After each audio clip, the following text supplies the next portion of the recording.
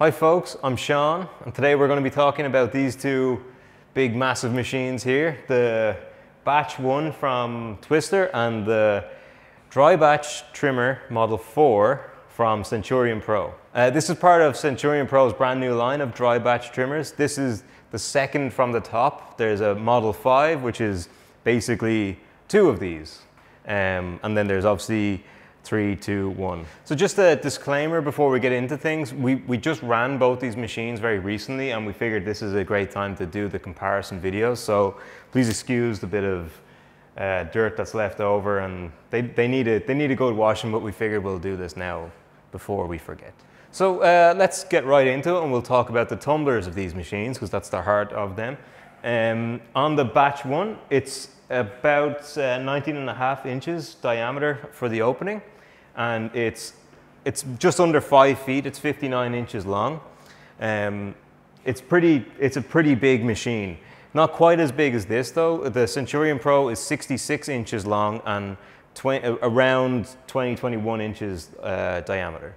So obviously with the bigger tumbler, that's great. You can fit about 20% more flowers inside the Centurion Pro than you can to the BatchOne. So building on top of what we just discussed about the tumblers, that this can hold about 20% more, this will also has a throughput of about 108 pounds per hour, and this has got a throughput of about 88 pounds per hour. So that means there is, again, that's about 20%. That's a significant amount more throughput that you get from the Centurion Pro Model 4. So the big advantage of having the speed controller that comes with the Centurion Pro is that depending on your strain and depending on how dry the product is, you've got so many possibilities of time and tumbler speed. So we can set it to, if you want to run it for 10 minutes, you can, and then you can come and adjust the speed. If you think it's going too quick, you can back it off, or you can speed it up even if you want to.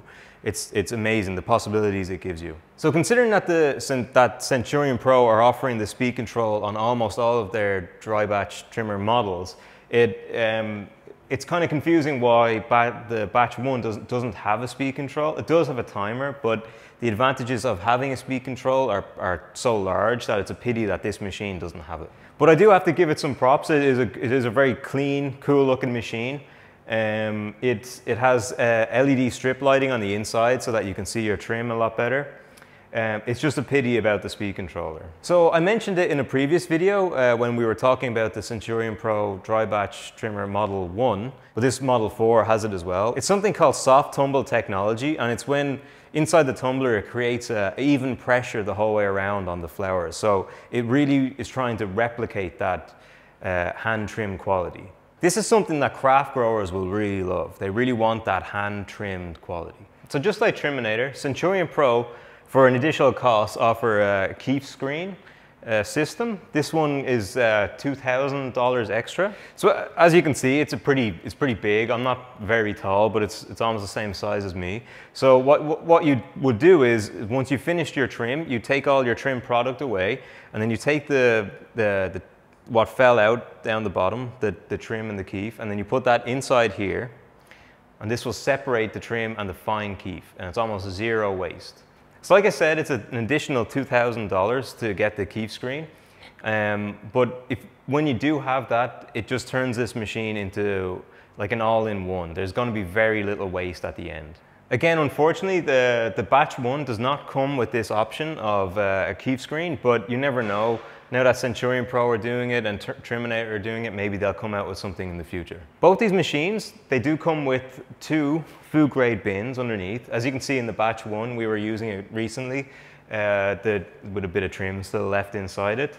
One thing I'll say about the BatchOne that the Centurion Pro does a little bit better is that there's a big gap here in the middle where on the inside, like, your material does build up there, and there is a small gap on this, but it's a lot smaller. And even though you can tilt these back and forth, there's a 5-way adjustable here. I think it's 3 on this. That will get rid of most of it. It's still just a pain that it does build up in the middle. So another advantage that the Centurion Pro seems to have is that this is a 3-year warranty, as opposed to the BatchOne, it's only a 1-year warranty.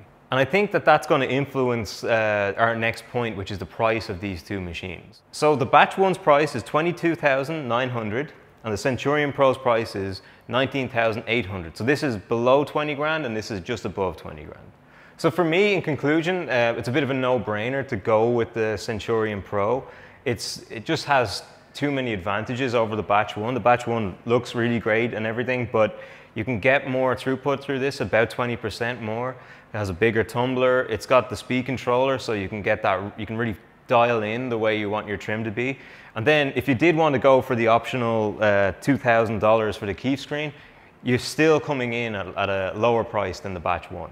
Big thank you to John Growers for helping out with this video. We'll have more videos coming down the line, so stay tuned. Take it easy, see you later. Have a good one.